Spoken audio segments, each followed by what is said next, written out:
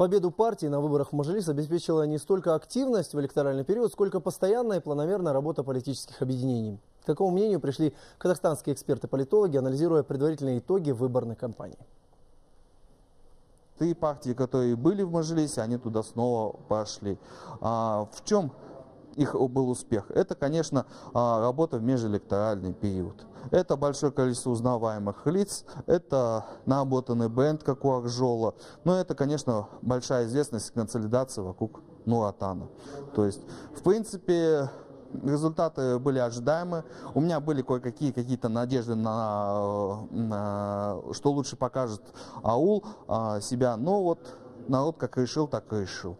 С этим уже ничего не поделаешь. Теперь наша задача подождать окончательные результаты выборов. Но я не думаю, что они как-то сильно изменятся. Избиратели задали новый алгоритм действий на новый политический цикл.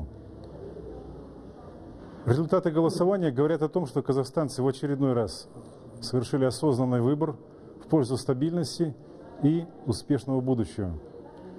Депутаты, которые сегодня получили новый мандат народного доверия, ставят перед собой задачу не только сформировать новую законодательную базу для борьбы с кризисными явлениями в экономике, но и вывести Казахстан на орбиту успешного, устойчивого развития по пути прогресса.